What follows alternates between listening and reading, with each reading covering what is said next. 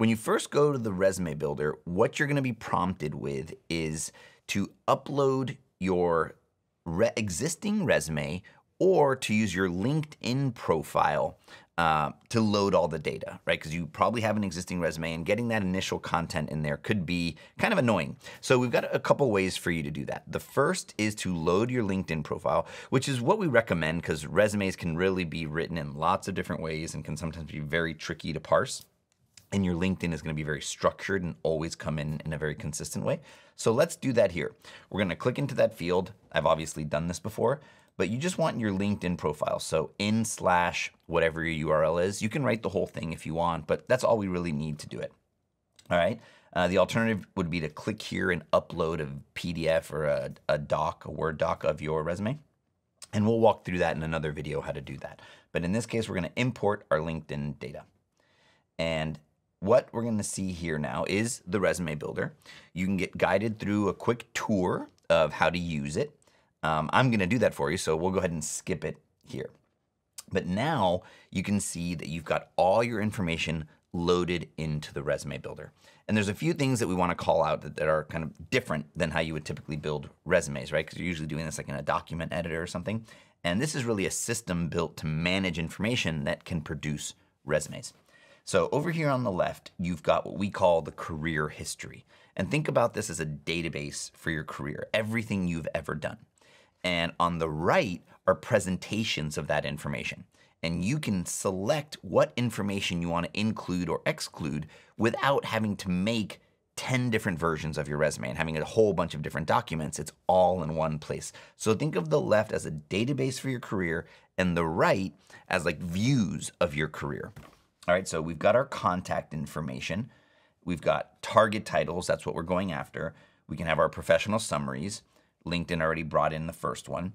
And then we've got our work experience, the companies we worked at and the positions we had at them, and then the achievements we had at those companies. When we pull in from LinkedIn, since LinkedIn for each position just takes what's called a blob of text, we break it down by sentences. Most resume builders treat this as a single text box, but since we're giving you control per achievement, we need those to be individual items. All right, so that's what you're seeing here on the left, your various jobs, your individual achievements. Then you've got your education section, your certifications, and your skills. And fundamentally, the way this works is we've got information on the left and visual or presentation on the right. So if I want to turn on my professional summary, now it's on. If I want to add a target title, like marketing manager,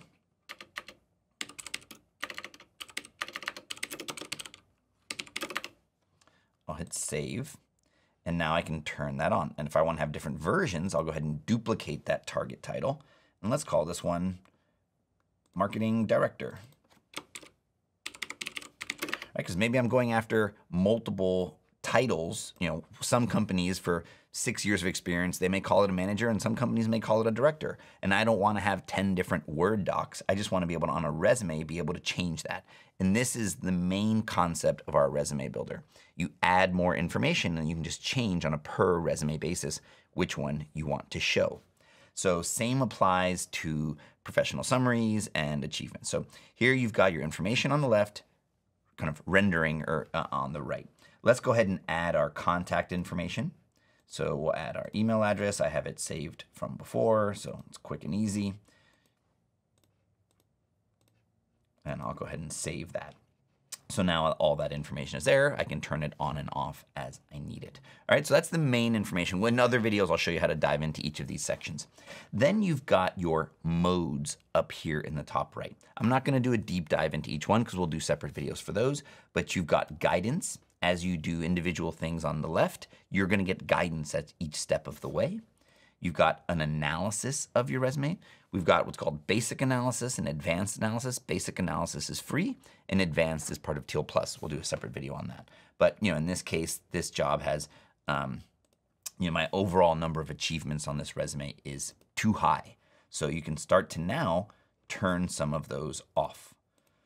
Right, and if we go back to our preview, we can see that those are being turned off, and that's how we start to make our resume shorter and we can control, but we don't lose that information. Then you've got matching mode. This is where you attach it to a job description from your job tracker, or you can make one. I'm not gonna go into that here. And then most importantly, you got formatting mode, right? How do you change the visuals of your resume? And you have 4 different sort of structures that you can pick from. And then you have settings that are gonna pretty much allow you to make millions of different versions. You can change the font, you can add an accent color if you'd like, you can change the position, you can sort of group the information, you can change the dates, but I'll do a whole separate video on formatting mode. But if you want to change the look and feel of your resume, this is where you do that. And then lastly, you've got the ability to make cover letters with AI, which I'll do a whole separate video on. But that is at a high level how the resume builder works. Remember, information on the left, presentation on the right. All right, I'm gonna now make, we'll have a whole series of other videos that show all the various deep dives, but that gives you a high level understanding of how the resume builder works.